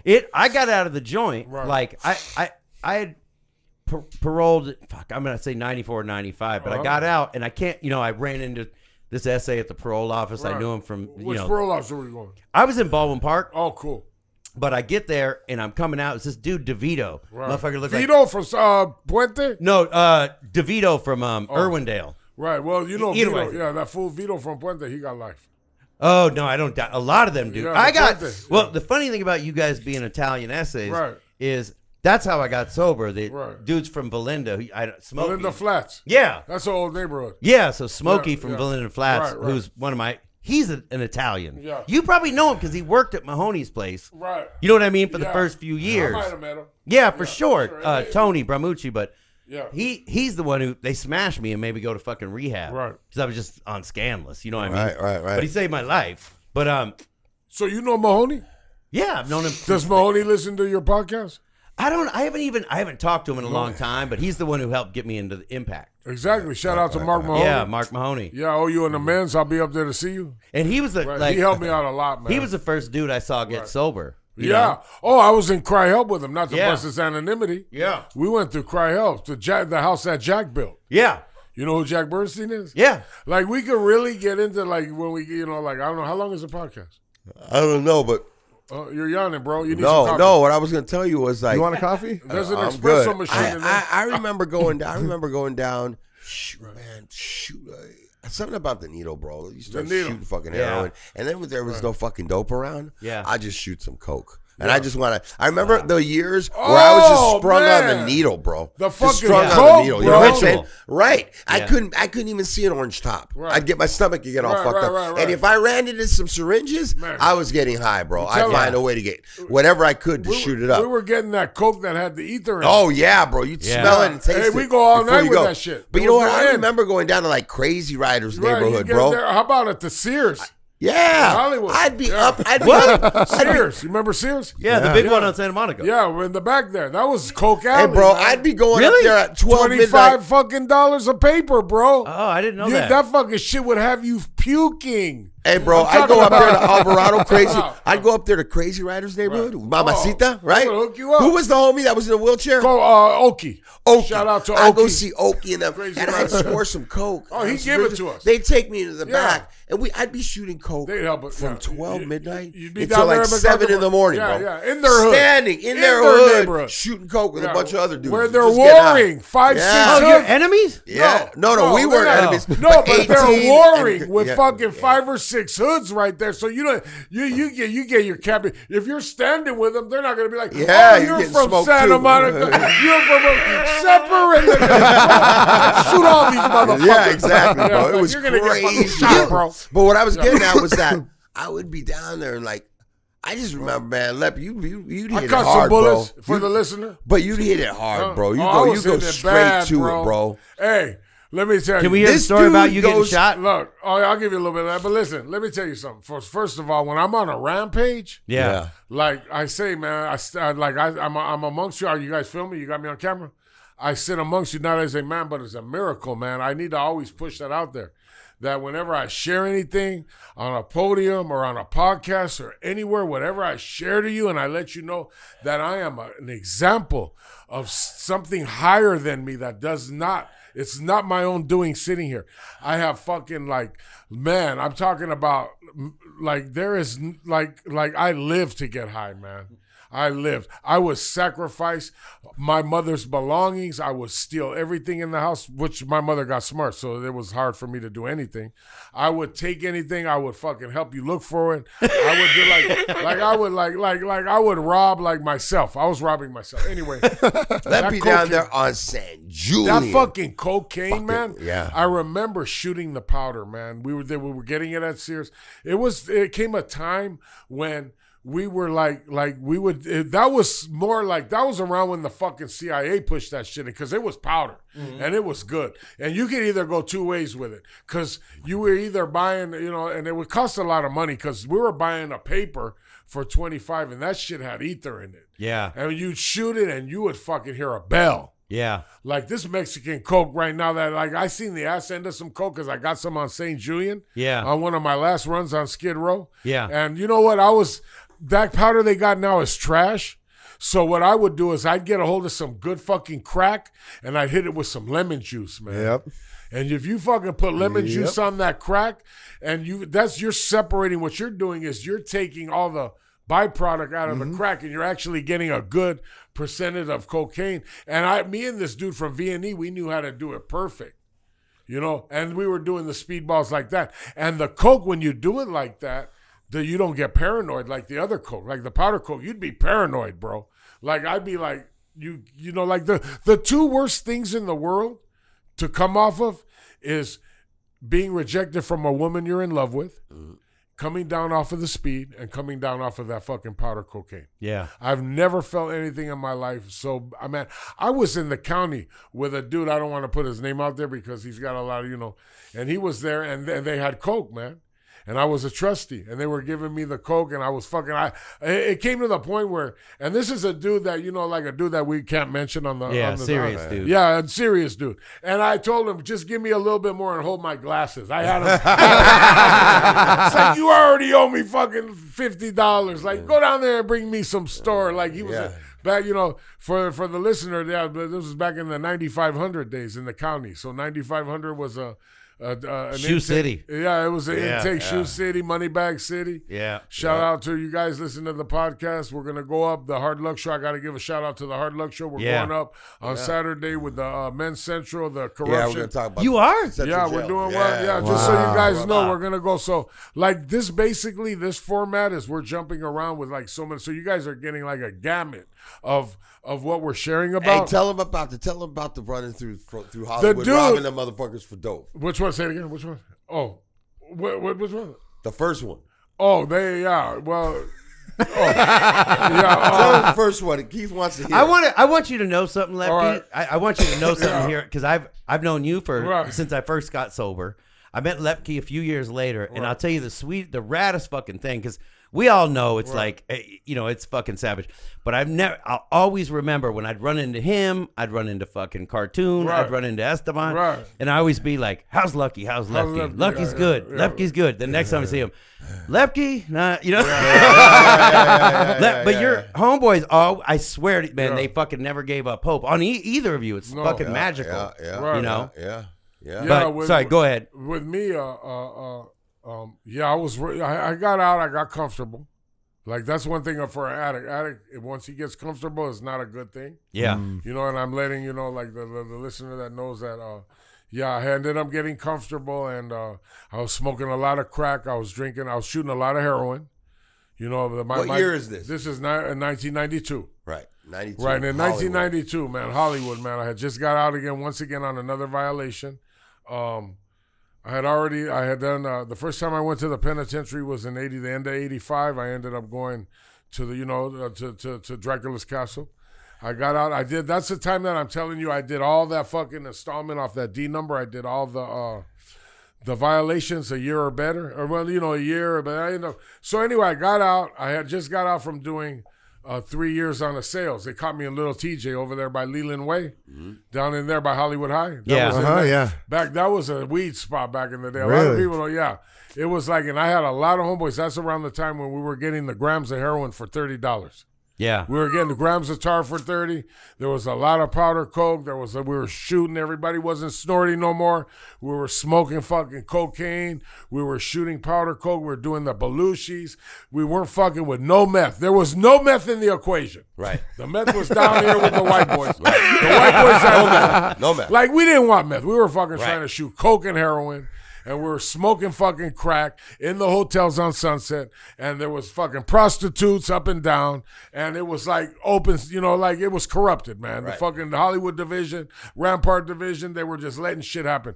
The Pussycat Theater was fucking showing porno. Not right now, if you go there, it's called the Tomcat Theater. They're showing other shit. But, and then there was massage parlors. Like, this is the ass end of the massage parlor era.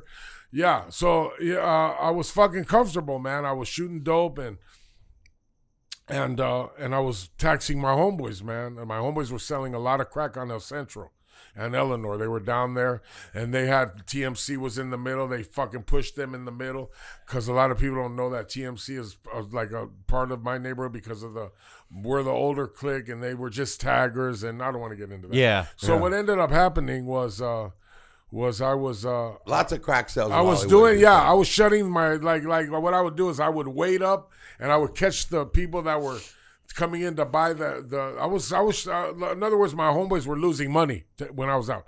So what they were doing was like they were basically like trying to, because I'm an older homie, and it was getting bad, but it wasn't to the point where I was looking homeless. I still had good shit on. My mother was still letting me, use the house, and she was getting to the ass end of not putting up with. She knew something bad was gonna happen. She was just worried, a concerned mother that didn't want to shut the door. Yeah. So basically, I was living through my mother's house. I had a few spots going. but I was doing a lot of drugs, man. It was a dark time of my life, man. And my homeboys got at me like on a respectful level. They pulled me aside and go, "You're our older homeboy, and we respect you, and we know you're shooting heroin." And you know, they had a meeting, and this is what I was told, that they said, anybody that gives me a ride to downtown LA that contributes to me getting into the heroin, because I'd get so high on heroin, I'd have to come out of the heroin knot, and that consisted on smoking everybody's crack. Yeah. So my homeboys were, I was, you know, like, and then it got, you know, so one day one of my homeboys just straight out said, "Hey, homie, like, why don't you go to another neighborhood and tax them? Like, you're over here taxing us." And I got a light went on, like, well, you know, hey. You know, hey, that sounds good. Like, like right when that fucking light went on, it's like one of the other little homies pulled up in one of those Trans Am, IROC, like a nice stolen car that they had, that they had been around. And I go, "Hey, come here." And hey, I need a ride. And he's like, "Well, where are we going?" And they're like, you know, there was an old thing about me. They like, if Lepke asks for a ride, don't let him in the car. Yeah. The homie goes like, "I want to make some money. We're gonna go make money?" I go, "Yeah, we're gonna go make money. Go down here." So I took him. The first neighborhood I went to, as a matter of fact, I didn't go into a neighborhood. I went to Hollywood, Highland, and Hollywood Boulevard. Yeah. When all those Spice-Us were selling that bullshit dope. Like, there was just Spice-Us running rampant around there. On Hollywood and Highland? Yeah. Oh, it was bad, running bro. up to the cars with They were fucking running dope. like, they were all like that. It was a bad time. I'm telling you, the year was 1992. Yeah. It's like everybody up there had this fucking bullshit dope. It was crack, but it was like bagged. They had it like, so I went up there and I robbed a whole bunch of them. Really didn't rob, made them think I was buying it. And when they would drop the dope in my hand, I would just jump in the car. Yeah. And just go to the next street, jump out, and then get a few more. So it's like by the time, like within a 5-minute or 10-minute period of time, I got like 50 or 60 rocks. Yeah. That they're up there selling, like dimes, 20s, whatever. Yeah. So the dude looks over at me. He's like, "Man, I don't smoke that shit." I'm like, "Don't worry, homie. We're going to take this. We're going to give it to the homeboys, and they can sell it, and we're going to make money. So let's go over here." So he goes, "Yeah, but I would try to," I go, "because it's hard to rob a motherfucker for his money. It's easier to get him to drop the dope in the hand." Yeah. So, yeah, we're going, and, you know, so I got, you know, I go up there to Cherokee by Musso and Frank. Yep. Right behind Musso and Frank in that Cherokee building on Yucca, or that's Selma, or that's Selma. No, Selma, yeah. There was a spot up there where they used to sell that was Hollywood 18th Street up there. Yeah. I went up there, man, and I jumped out the car, and it was a dude right there that I knew. He knew me, right? And about around that time, everybody was trying to be cool because there was a lot of money to be made in Hollywood. Yeah. Hollywood was like a lot of money, you know. So I jumped out of the car, and it was getting late. It was like in 11, 12 o'clock. And he had some, I don't know. I go, "What do you got?" And he goes, "I got this last little bit of the last of the half ounce that I've been breaking." So what it was he had a bag where he probably had a big golf ball of dope in there. Yeah. But it was getting small. Yeah. So it was a bunch of crumbs. Yeah. And he's like, "Here, give me 100 for this. It's all crumbs." And if you guys know, if you ever fuck with dope and you have one of those sandwich bags, Yeah. when it all balls up into the corner, Yeah. and you take it, there's a lot. Yeah. That's gonna be like 1.5 grams in there. Yeah. Of all loose dope, like crack. He already had it rocked up good, like different kind of dope. It wasn't that shit that the Paisas had on. Right. Right. So I got that in my hand, and I told him I'll be right back. And he's like, no, fuck that. And I'm like, "Hey, homie, I got you. I'll be right back." And I'm jumping in the car, and the homie's like, "Oh, some more." So that, you know, so they're coming out from the back. Hey, you can't do that. Come here, come back. I go, "Yeah, I'll be right back." And then he take off. So I go now. I go over here to Western and Hollywood. And I'm thinking, that didn't look too cool because that's white fence. And I'm like, I might not be so lucky here. You know, you get that thought, you know, you're excited. It's like something's telling you, it ain't you. It's another, like something, like it's a different voice. Yeah. It goes, you keep going. All right. So, and even the homie that's driving goes, I don't know if you want to go out there. I don't know, maybe not. Yeah. Yeah. I go up to La Mirada, Locos right here at Bellevue Park. Yeah. I go there and they stop me. Yeah. They're like, "Hey, bro, we already know what you're doing here." They give me a few 20s. They're like, "Don't come back." Like, we already heard about you. Yeah. Like, we know. Word's already spreading. Yeah. The Lepke boxers robbing motherfuckers for their Yeah. We already, and we like, "Hey, you're a good homie. We like you. We respect you, but it ain't going here. This is it. This is a one-time thing. Don't come back." Yeah. Good looking out, homie. I get in the car. The youngster's pissed. He's like, that's it. We're going back to the neighborhood. I go, yeah, we got enough dope now, man. We're going to come up. Yeah. Like, A couple $100 worth of dope. He's like, we ain't even got money for the gas. I'm like, don't worry about the gas. When we get to the hood, don't trip. Yeah. When I get to the neighborhood, right? Yeah. And I get out, and my homeboys pull me aside. They go, hey, man, hey, what'd you do up there in 18th Street? I go, what do you mean 18th? Like, I'm trying, 18th Street? Like, which one was that?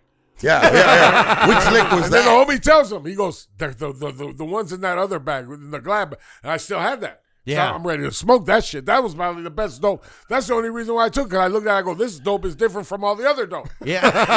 Like, I can tell this dope right here is going to get me high. This other bullshit, I'm just going to get mad. Yeah. So I'm like, you know, and then something, like another light went on. I go, this might be the shit that's going to get you fucked up. Yeah. Like fucked up. Right. Because I felt the vibe of my homies are like, what'd you do, man? Them fools came through here.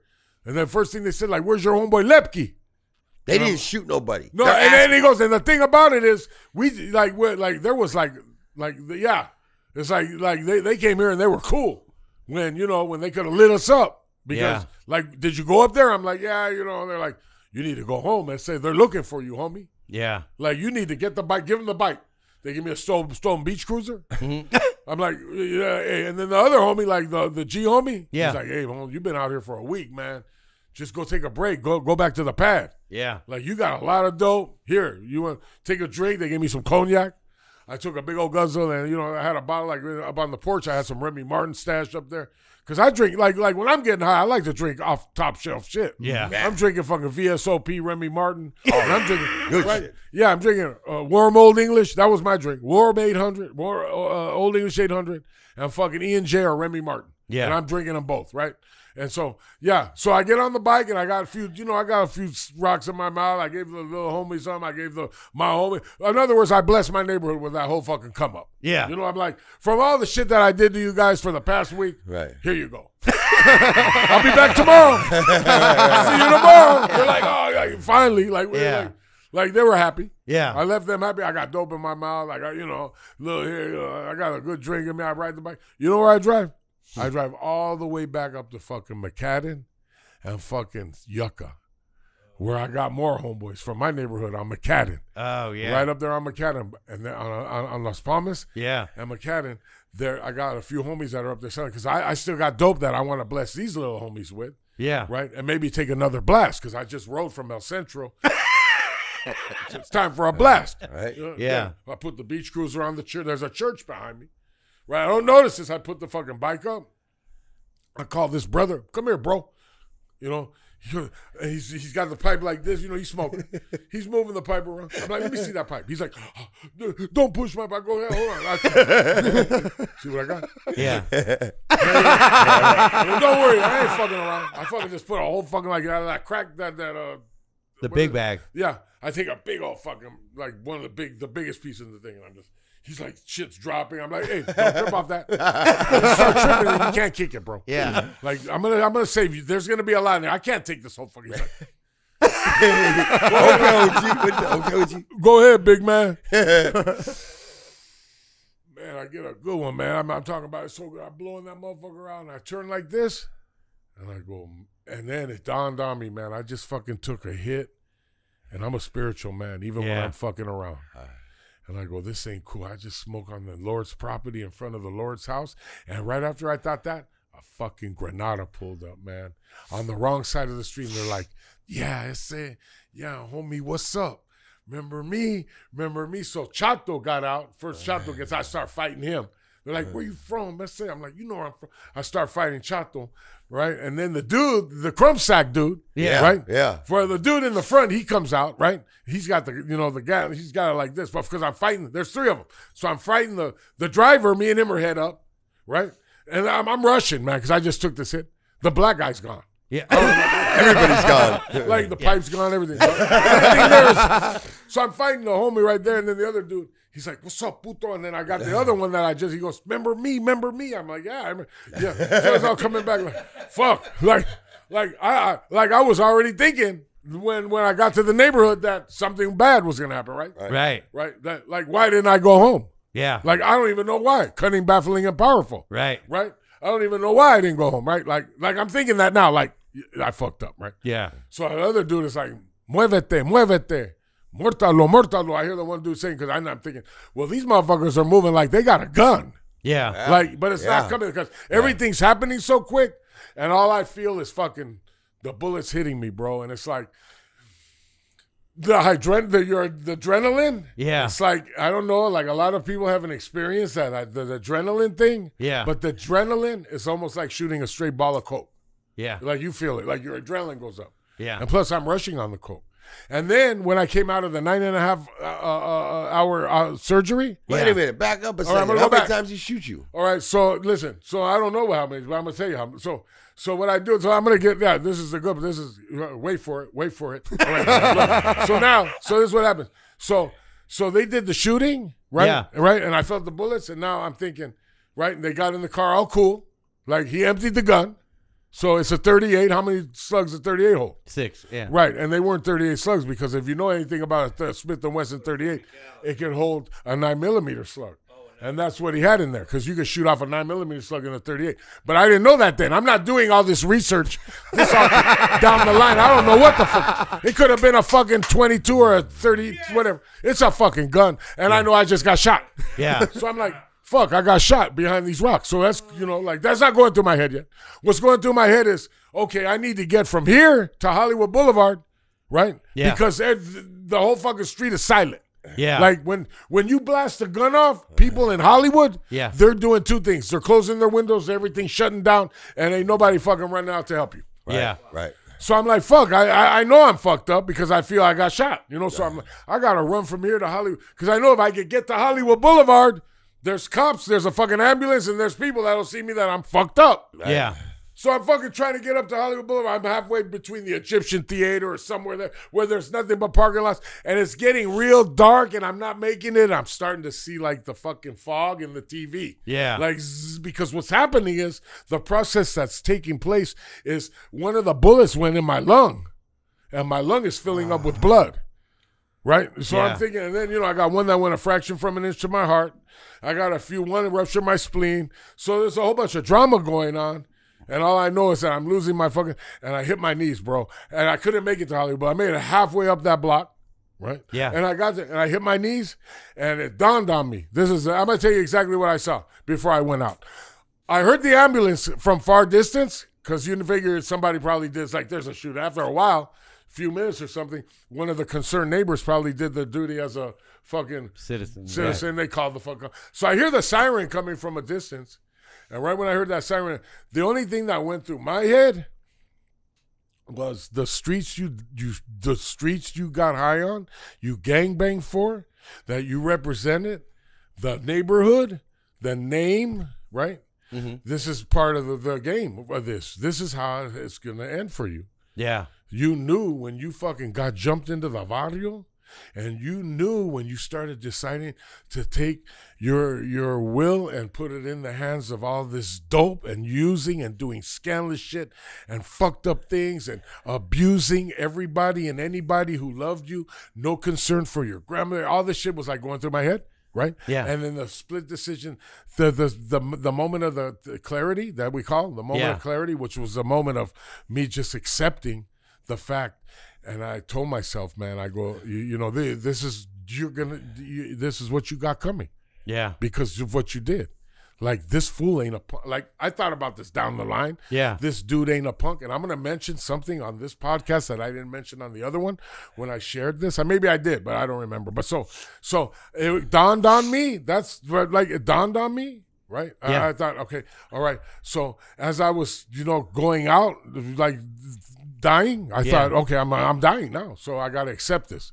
Yeah. Right. And I didn't ask God. I didn't go, hey, man, I'm going to be a good guy if you let me pull through. It wasn't one of those prayers. Yeah. It was like, please, man, put me somewhere where I didn't have to suffer like I did down here.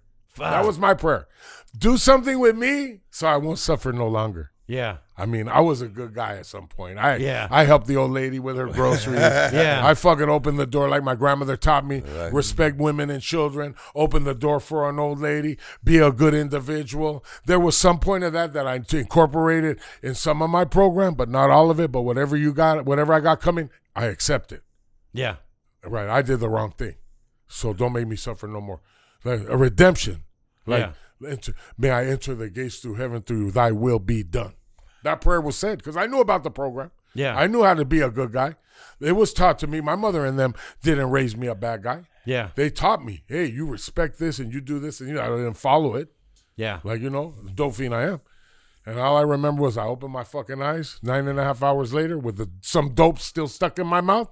Cedars-Sinai Hospital, trauma center, intensive care up there. And I thought, because I'm a loud motherfucker and I'm so loud I couldn't talk, they had the chest tube down my throat. Right? The chest tube, you can't talk. And I can't move. So I'm thinking, you come out of a 9.5 hours of surgery, you don't know where the fuck you're at. You can't talk. You don't know what's fucking going on. I start crying. It's a traumatic experience. Yeah. Like, I'm like, what the fuck? I'm like, I'm alive. The fucking good Lord, after all that shit I was shooting to him about, I accept what's going to happen. I open my fucking eyes. I'm still on earth. But I'm paralyzed because I can't walk. I'm like, he took my legs. He took my vocal cords. Maybe one of them bullets hit me in the vocal. I don't know. I can't talk. The nurse came. I start writing shit down. She's like, you're okay. You can't talk. You have a chest tube. I wrote water. You can't drink water when you got that thing in you. There's no water. Why do my legs feel like this? Am I paralyzed? Am I okay? She's like, I could hear. Everything's okay. You have a chest tube. You're not paralyzed. Give me some morphine. I know I got some morphine coming. I know this. Like, I'm in pain, man. Yeah. Like, I feel my nose. Like, what's wrong with my nose? It was like a cigar. Yeah. It was blue. From the pressure of the gun, my fucking nose, I still have. Oh, shit. Yeah, it's fucked up. So, I lived through that, man. That's wild. That was a good one, man. That was like, that should have been the wake-up call, right? Yeah. Like I said, I sit amongst you and share the story. Like you kids are listening, whoever the fuck's out there listening. Like, it's not being glorified in the manner to how I'm explaining it. It's being glorified in the manner that my higher power or my Lord or God or what Allah or whatever the Hashem or whatever the fuck you want to call him, bro. It's like, it's time to do the right thing today and help others and lead them to a better life, man. I go with the sincerity in my heart to take an individual, you youngsters who are listening, man, that are fucking indulging in bad lifestyle, man, and not doing healthy things for yourself. I'm here, man, as a prime example that if you're one sitting there, I'm fucking too slick, it ain't gonna happen to a guy like me. I got it better. I know what I'm doing. You're just a fucking trick-ass dolphin from a neighborhood. Yeah, well, you know what? I know, like, I'm going to tell you like this, man. If that's how you feel, that's good. I respect your feelings and whatever you're going to go through. But if you get down like the way I get down and you shoot dope the way I shoot dope, get ready for the bullets because they're on the menu. Yeah, along with they're on the menu. Yeah, Lepke got a tattoo on him. I saw it in the joint the first time. And it's a Star of David, right? Yeah. And it says never again, right? Yeah.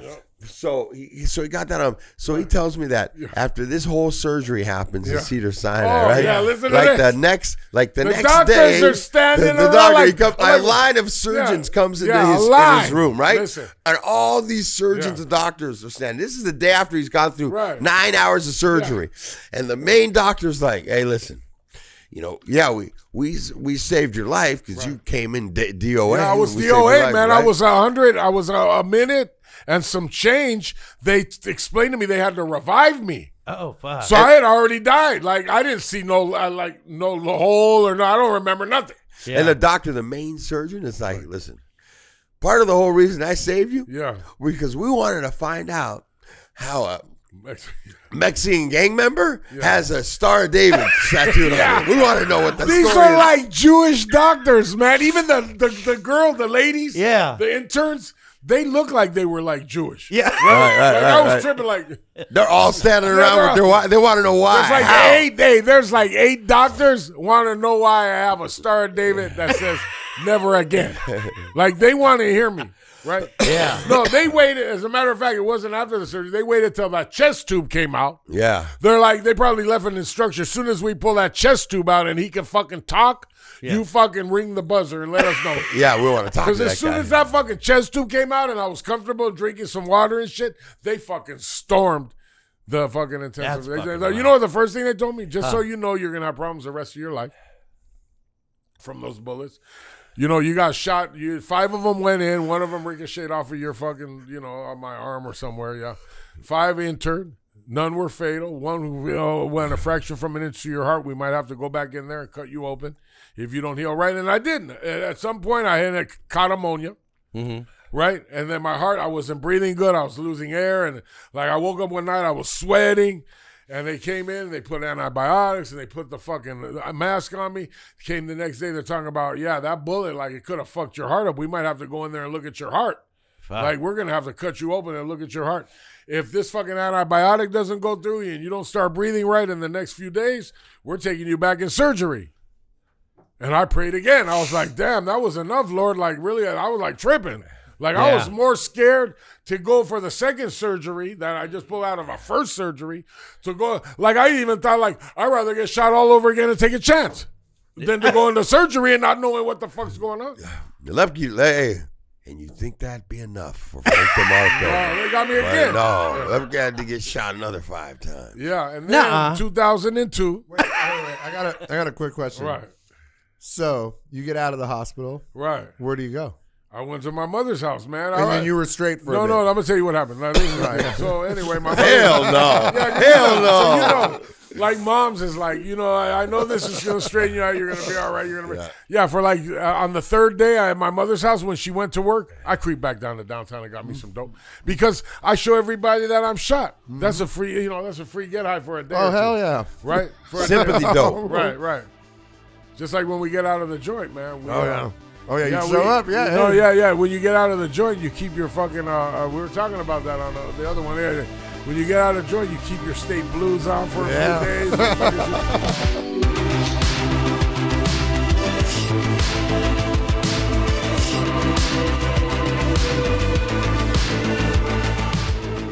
Oh, that's right. Yeah. So coming up on Monday. No, this we're talking What about is this? The end. The end of that episode. The end of it. Go ahead. You? Hey guys, thanks for listening. This will be a 2-parter since there's 2 cholos. Oh, I see. This is what we're doing right now is the end. This is a little meta. Yeah. Because I'm going to talk about what we're doing. And what we're doing is the end of the first part of this 2-part episode. Lepke just got shot. Lepke Same just crack did. time. Same crack channel.